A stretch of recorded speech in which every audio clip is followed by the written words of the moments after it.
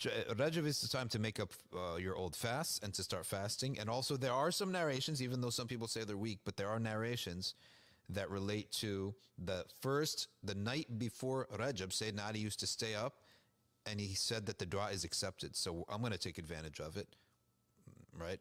You should take advantage of that too. The dua is accepted in that night. Okay, I don't have the narration in front of me, but Habib Omar teaches it, and he doesn't. I'm not going to promote a fabricated narration.